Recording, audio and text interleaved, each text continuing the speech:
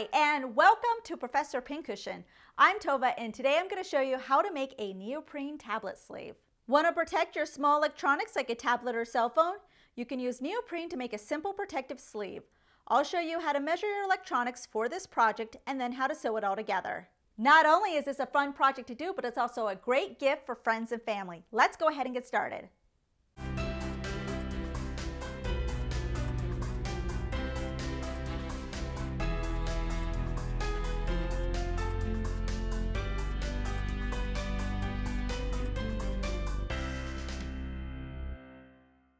Here are some of the supplies I'm going to be using for this project. You're going to need your tablet or phone for us to measure in order to create our sleeve. And then you need to have your fabric. Now the main part is going to be neoprene.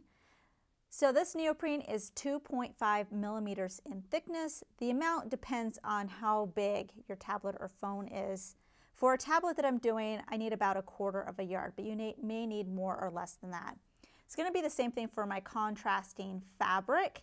Now this is a stretch neoprene print, but if you can't find something like this, you can also use a scuba knit or a ponte knit. I have my hand sewing needle, some cording here for the tie for my 1-inch button, fabric marker, sewing gauge. I have some binder clips just to hold things together since I'm not going to be using straight pins.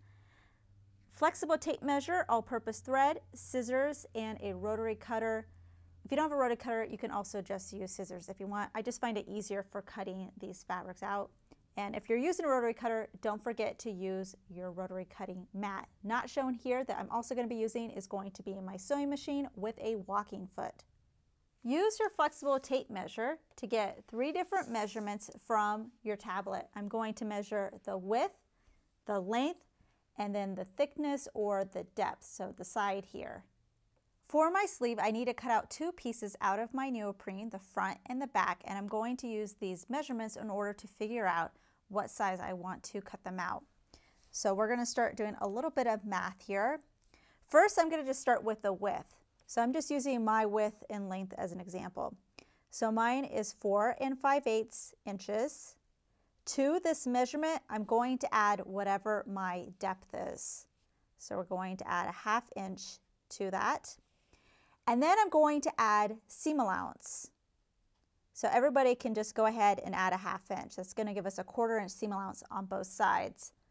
Plus to this, I'm going to add a little bit of ease. I am going to add 3/8 of an inch, but you can make this as much as 1/2 inch if you want.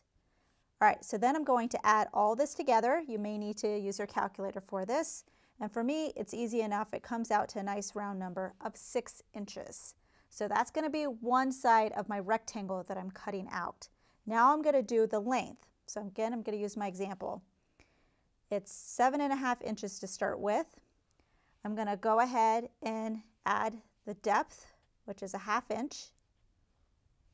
And I'm going to go ahead and add another 1/4 inch of seam allowance. And now instead of 1/2 inch, I'm only doing a 1/4 inch because you only have seam allowance on the bottom of the sleeve and not on the top because obviously we have an opening. And then I'm going to go ahead and add just a little bit of length to the top, so that I'm going to add another 1/2 inch. So then that's going to get me 8 3/4 inches. So that means I'm cutting 2 neoprene rectangles, and it's going to be, in my example, 6 inches by 8 3/4. Now I'm also going to cut out from my contrasting fabric, which is my Pug fabric. Now this is going to be a little bit smaller than the neoprene pieces, so we're going to make it nice and easy. So I have my front and then I have my back. The front is going to be a little bit smaller because we have the notch cut out with a button, so it doesn't need to be quite as big. So we'll do that first. So I'm doing cut 2 out of my contrasting fabric, but I'm going to separate this into the front piece. I'm going to make it 1 inch smaller than my width of my neoprene. So this is going to be 5 inches. And then I'm going to take 1 3/4 off of whatever this length is. So we'll just make it a nice even, for me, 7 inches. So for my Pug fabric, I'm cutting a piece That's 5 inches by 7 inches. The back, I'm just going to go ahead, keep it easy again, 1 inch less than this, 5 inches, and then I'm just going to make it slightly less than that. So I'm just going to go ahead, take off 3/4 of an inch and make this 8 inches. So just to reiterate, going off my measurements, I have 2 pieces of neoprene that I cut out. That's 6 by 8 3/4. This one is one of the prints or my contrasting. This is the front, it's 5 by 7, and this one's slightly bigger at 5 by 8. Now I cut all my pieces out using my rotary cutter, which makes it a lot easier since we are just doing something simple like rectangles here. Take one of your neoprene rectangles, and we're going to say this is going to be the back of our project. Now for neoprene, there's usually no wrong side or right side, you can just pick one. So I'm going to say this yellow side is going to be my right side. I'm going to measure along the top. So this is my 6 inches up here, and then 8 3/4 is going down this length here. So on my top of my sleeve, I'm going to measure down the center. So for me, that's 3 inches, and go down 1/2 inch and make a mark. I'm then going to cut out my cording. This is 5 inches in length. I'm going to bring the ends together, and I'm going to match up the ends with this point here, like this. And then I'm going to go ahead at my sewing machine and stitch across these ends just to hold it into place for now. When sewing this project, I'm using a walking foot, and then I'm using a heavy duty needle. In my case, I'm using a denim needle. It makes it a little bit easier to get through the neoprene. So I'm just going to do a few tacking stitches to get my button loop into place there. And the seam allowance doesn't really matter. I'm doing it about 1/2 inch in from the raw edge here. And I'm just doing just a few stitches. It's a little bit longer than the regular straight stitch, so I'm doing a 3 on my machine. This is still right side up. I'm going to grab my contrasting pug fabric here. It's also right side up. And I'm going to center it on my neoprene. From this edge, it's about 1/4 inch. So there is a bigger gap down here at the bottom than at the top. That's because we're going to end up having a seam allowance down here. And it should be 1/2 inch from both sides here in. Now since I'm not going to go ahead and use pins to hold it in place because I don't want to cause any unnecessary holes in my neoprene, I'm just going to use my binding clips here just to hold things into place so then I can stitch it in my machine. I'm going to switch my stitch to a zigzag stitch, and my stitch length you see is a 2 for a normal stitch length, but I'm going to go ahead and increase this to about a 3 just to make my zigzag stitch a little bit bigger. I also recommend experimenting with sewing some neoprene in your sewing machine before you stitch anything else, just so you can correct any thread tension if you need to. For my machine, in order to get a better looking stitch, I need to increase my thread tension to an 8. I'm sewing my zigzag stitch around the full perimeter of my contrasting fabric, which in this case is my pug fabric. So I'm using this edge as my guideline, and the zigzag stitch is going to go right along this edge and not extend into my yellow neoprene fabric. And that's going to attach my contrasting fabric to the neoprene. Next, I'm going to grab my other neoprene piece. So this is going to be the front of our sleeve. And it doesn't matter for this part if you're looking at the right side or wrong side. We're going to cut out the notch at the top. So I'm looking at one of the short ends. So this is the 6 inch, and then the 8 3/4 goes this way. I'm going to cut out a little pattern for myself so I can get a notch that looks as nice as possible. It's basically just a half circle. This is 2 inches, and then I have 1 inch going in the center, and then I just connect it into a smooth curve. And again, it doesn't matter if you do this on the right side or the wrong side.